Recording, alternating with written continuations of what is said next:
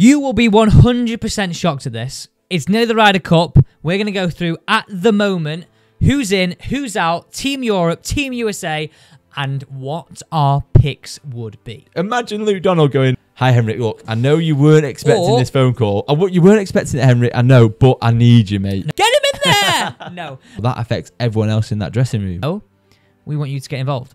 So let us know who's going to win, for one. Is it Team Europe, Team USA? Who are you supporting? God. I know who we're supporting. Yeah. Team Europe, by the way. Just clarify. But also, let us know who your picks are. So, first things first, Josh, because this has changed. Yes. It never used to be this way for Team Europe. It's always been this way for Team USA. For people who are maybe new to golf, how does qualification work? So, for Team USA, it's dead simple.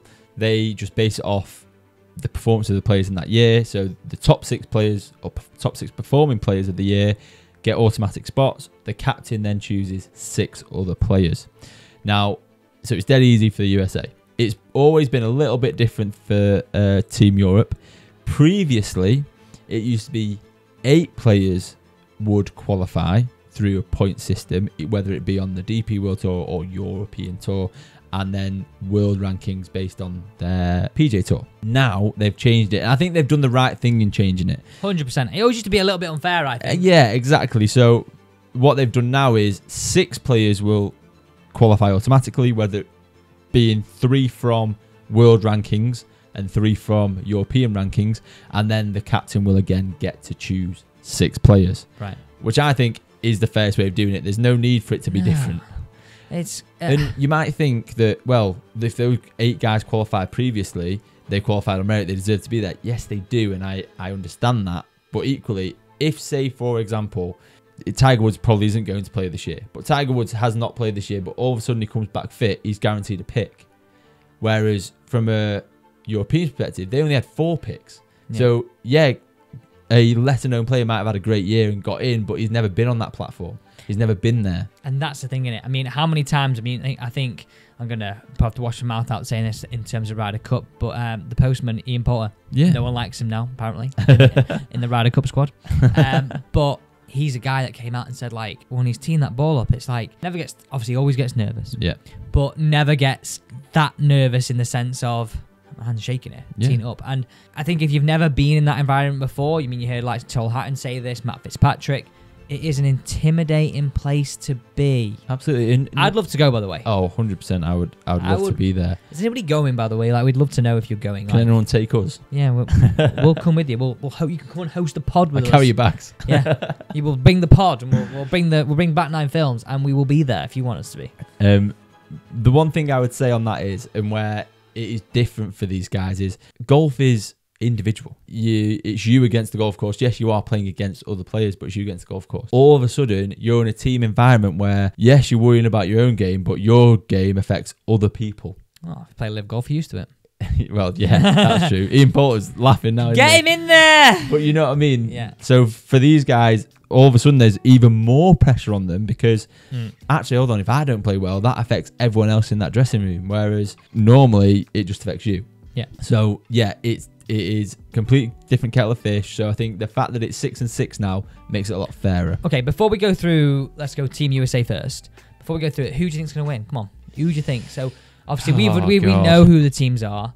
Team USA's, these are the automatic picks that we've got. But go on, who do you think's going to win? I'm going to say, it really sounds really bad. This, I can't see Europe winning, even though it's on European soil. And what you tend to see is like, obviously each home team, a little bit like cricket, they set up the wicket, set up the course to help them. Yeah. Like when it was at Whistling Straits, they made it a bomber's paradise. Yeah. They could hit it anywhere. What we tend to do is make the rough a little bit thicker, a bit more of a prize on hitting fairways, so it sort of negates that sort of distance aspect. So I'm going to go Team USA, I think. And do you know what? I hate to say it, but the way that they performed last time, the way that the players that we are going to talk about now are performing, I can't see past them. I think they are just stronger. They're just a better team at this point. Yeah. Could that all change come pegging it up? Of course it could, but it's going to take a bit of magic, I think, from Team Europe, and it's going to take a few of the USA guys not to perform, rather than, equally, Europe have a great team, but yeah. I just...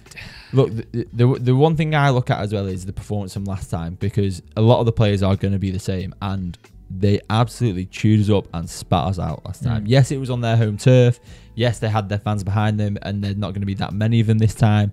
But for me, I just can't see past it. We're going to talk through the players now. Okay, so hit me up. So these are currently the people who are qualified in red. So automatic qualification. So these are guys who are absolutely guaranteed. And only 2 from Team USA. That's Scotty Scheffler and Wyndham Clark. Like, they will 100% be at the Ryder Cup. But the current people in 3rd all the way to 6th are Brian Harman, Brooks Koepka, Xander Schauffele, Patrick Cantley. So they're the next 4 guys who are in the automatic qualification spots right now. So that makes up if we ended right now, they're the 6 guys that would automatically be in. Josh, go through the next 6 guys on that list. So well, just before we do that, can I just point one thing out here? 3, I think, 3 of the guys that are qualifying are major champions. Yeah, but I mean, we're going to be probably similar on Team Europe there. No, this year. No. So who? Yeah, Wyndham Clark. Yeah. Brian Harman. Is it bad that I forgot Brian Harman won the? What, 2 weeks ago? Yeah. Do you know what I mean? So instantly, you look at that team, and they are just strong. Yeah. Like, you've got 3 major winners. We have 1 straight away. That, for me, puts us on the back foot. Yes, you could argue, well, we've had guys close. Rory McIlroy's close, yes. But Rory McIlroy lives for the moment. He will be brilliant, but he's one man. And he's not got it done this year. So let's look at the next 6 here. And something that is important to point out, I think, at this point is, just because these guys are the next 6 in line doesn't mean they get picked. No, like, I mean, we've seen it in the past where I'm going to say Paul Casey was no way near the list, but one year got a pick, and people were like, whoa, why? But going back to that whole thing of, if you've never been in a Ryder Cup and you've got a team full of rookies in a sense who have never been there, it's always good to have people who have been there, whether that's vice captains, whether that's people in the background, whether that's just people helping out. Also, it just helped when you've been there before in terms 100%. Of playing. Like, if you want to think about your pairings when you're doing foursomes or 4-ball, putting a rookie with a person like, for example, Paul Casey, who's been there round the block, played a lot of times, a lot of experience, won a lot, won a Ryder Cup, it's always better to do that. So it's a good point. I don't think all these next 6 will play. No, because that having that experience, you can help a partner around the golf course. Yeah. So the next 6, you've got Max Homa, Cameron Young, Jordan Spieth, Keegan Bradley, Colin Morikawa, and Ricky Fowler. Who, by the way, Ricky Fowler, this time last year, probably thought he had no chance. Mate, no chance. I mean, based on form, he's probably going to be one of the guys you're going to look at in terms of a pick. He's one of the recent winners. Experience. He's been there and done it. He's trending upwards. I'll be surprised if he's not there. 100%. Like, I'll be more shocked if he's not there than if he is. Yeah.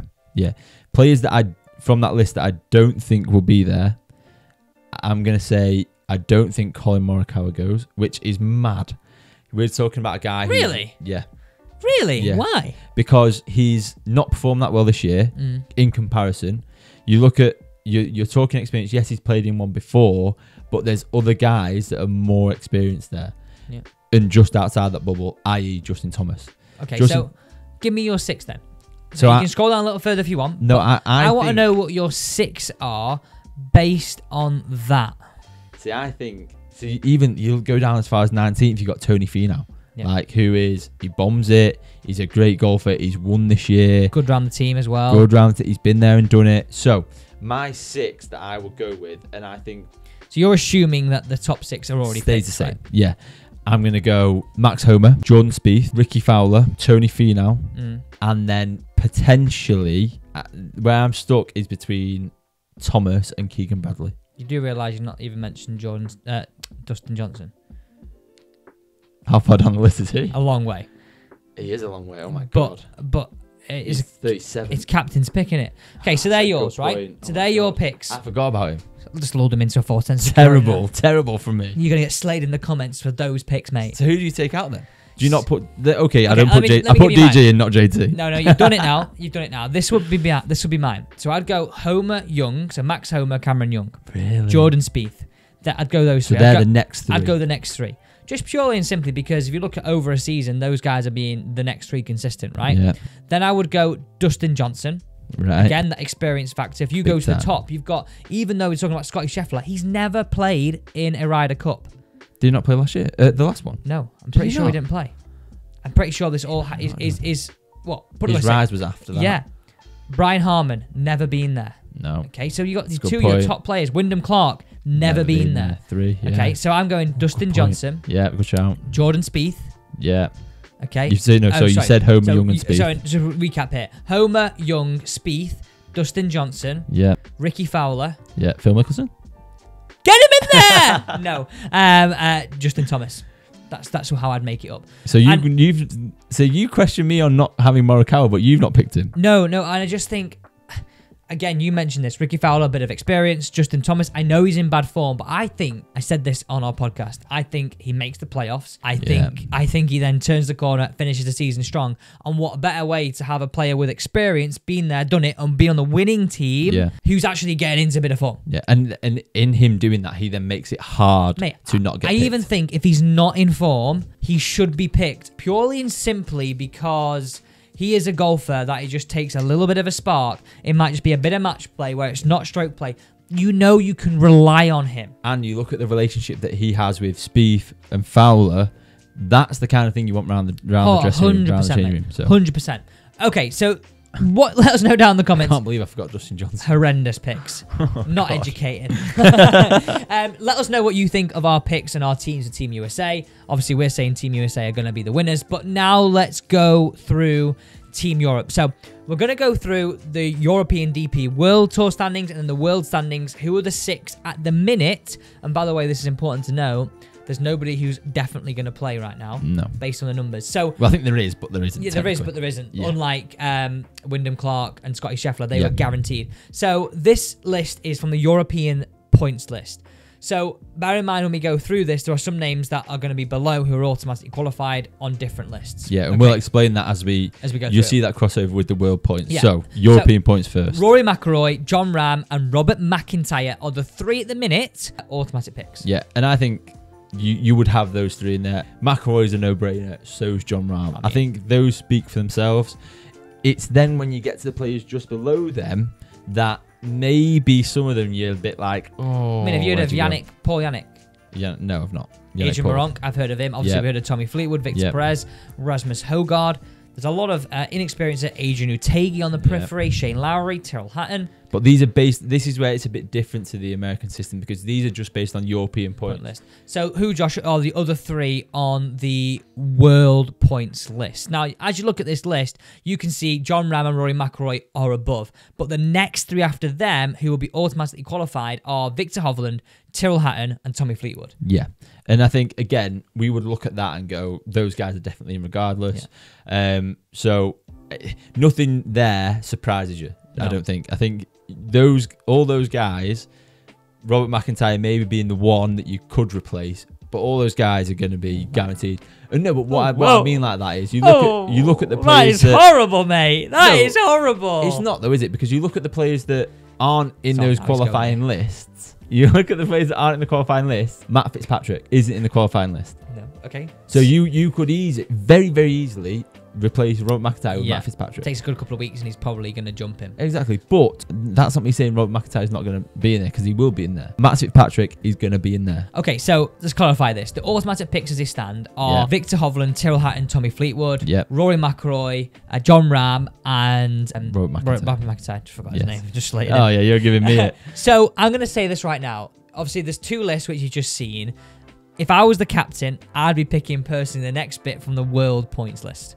Because these are the guys who play a more international circuit, probably played in the majors, and it sounds bad, but they're exposed to the Americans more often at a higher level of golf than we see on the DP World Tour. I know that might not go down well with some people, but yeah, I think that's just how it is. Yeah, and I agree, and I think if we're going to talk about picks wise, Matt Fitzpatrick definitely goes. Okay. Shane Lowry definitely goes. This is now where I think you potentially, Sepp Straka I think definitely goes. They're your 3 so far? Yeah, purely because of his finishing the Open.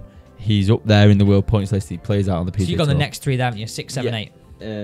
Do you look for experience? Exactly.